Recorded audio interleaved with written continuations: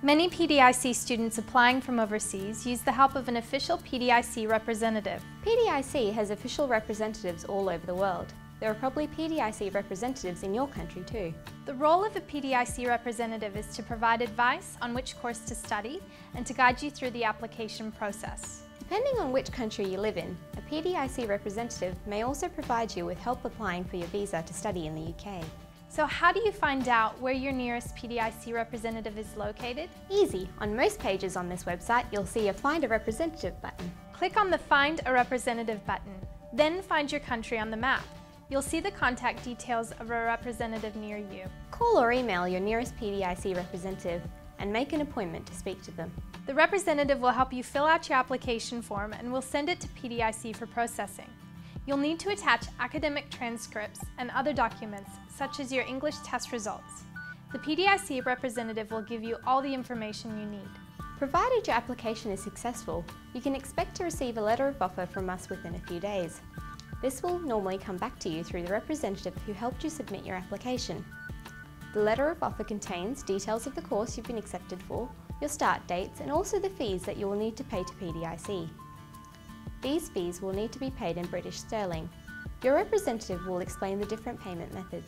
Once you have formally accepted the offer and paid the required fees, you'll receive a Confirmation of Acceptance of Studies, or CAS.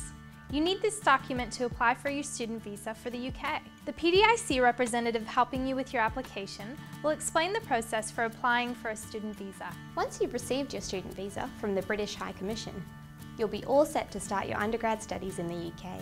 One last thing. Before you start your studies, there are two important documents that you'll need to read. The first is called 5 Things to Do Before You Arrive to PDIC. It provides a link to details about booking accommodation, booking flights, airport reception, etc. You'll receive a copy of this with your CAS statement.